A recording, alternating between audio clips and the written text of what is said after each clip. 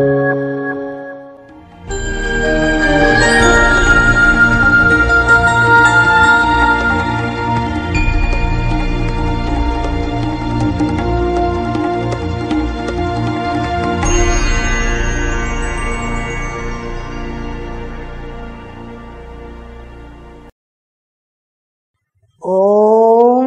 शांति। आज की तारीख है 12/1/19 और आज की ज्ञान मुरली का शीर्षक सदा कल्याणकारी मीठे मीठे बाप दादा कहते हैं, मीठे बच्चे तुम कल्याणकारी बाप के बच्चों का कर्तव्य है सर्व का कल्याण करना, सबको बाप की याद दिलाना और ज्ञान दान देना। प्रश्न है, बाबा महारथी किन बच्चों को कहते हैं, उनकी निशानी क्या होगी? अब हम सभी अपने को देखेंगे कि मैं महारथी हूँ या नहीं, और मेरे अंदर जो निशानियां बताई हैं वो है या नहीं है। तो उत्तर है, जो अच्छी रीति पढ़ते और पढ़ाते हैं, जिन पर सदा बृहस्पति की दशा है, जो अपनी और सर्व की उन्नति का सदा ख्याल रखते हैं। हाँ, नंबरवार बताते जा रहे हैं। तो ये चौथी बात, जो यज्ञ सेवा में हड्डियां देते हैं।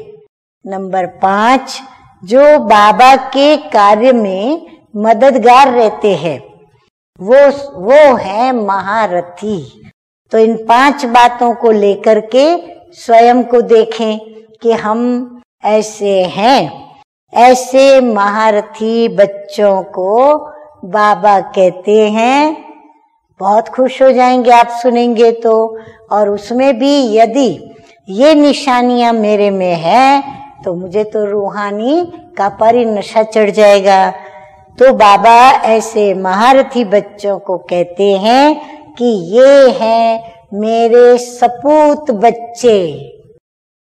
अच्छा, धारणा के लिए मुख्य सार की 2 मधुर बातें। नंबर 1 है भोजन पर। हाँ, दिन में हम भोजन करते, रात्रि भोजन करते, तो भोजन पर 1-2 को बाप की याद दिलाओ। याद में भोजन खाओ।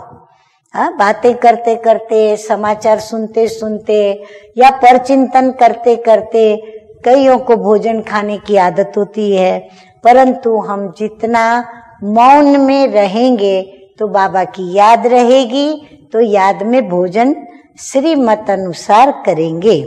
तो भोजन पर 1-2 को बाप की याद दिलाओ, याद में भोजन खाओ।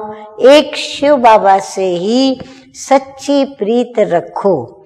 नंबर 2 है यज्ञ सेवा में हड्डियां देनी है, यानी अथक होकर के सेवा करनी है। आराम या विश्राम का नहीं सोचना है, बाप का पूरा मददगार बनना है। वरदान है, सतगुरु बाबा कहते हैं, निश्चय बुद्धि बन कमजोर संकल्पों की जाल को समाप्त करने वाले सफलता संपन्न भव।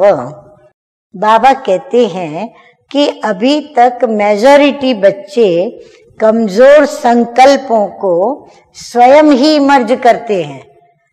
कोई कमजोर संकल्प हमको देते नहीं है, और कोई अगर देवे तो हम लेवे नहीं, तो फिर कमजोर संकल्प कहाँ से आते हैं? तो बाबा कहते हैं स्वयं ही इमर्ज करते हैं। सोचते हैं पता नहीं ये होगा या नहीं होगा, क्या होगा। ये कमजोर संकल्प ही दीवार बन जाते हैं और सफलता उस दीवार के अंदर छिप जाती है। माया कमजोर संकल्पों की जाल बिछा देती है और उसी ही जाल में वे स्वयं फंस जाते हैं। इसीलिए ये याद रहे कि मैं निश्चय बुद्धि विजयी हूँ। सफलता मेरा जन्म सिद्ध अधिकार है।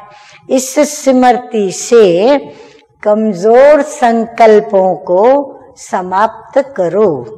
स्लोगन है, तीसरा, ज्वालामुखी नेत्र खुला रहे तो माया शक्तिहीन बन जाएगी। अच्छा, मीठे मीठे सिकिलधे बच्चों प्रति माता पिता बाप दादा का याद प्यार और गुड मॉर्निंग। रूहानी बाप की रूहानी बच्चों को नमस्ते। हम रूहानी बच्चों का रूहानी बाप दादा को याद प्यार, गुड मॉर्निंग और नमस्ते नमस्ते।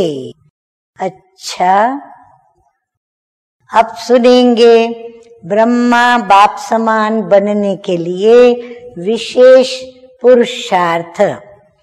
तो जैसे ब्रह्मा बाप ने अनेक मेरे मेरे को एक में समा दिया, मेरा तो एक बाबा दूसरा न कोई, ऐसे फॉलो फादर करो।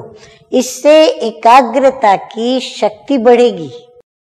फिर जहां चाहो, जैसे चाहो, जितना समय चाहो उतना और ऐसा मन एकाग्र हो जाएगा और इस एकाग्रता की शक्ति से स्वतः ही एक रस फरिश्ता स्वरूप की अनुभूति होगी, प्राप्ति भी उतनी होगी। अच्छा, ओम शांति।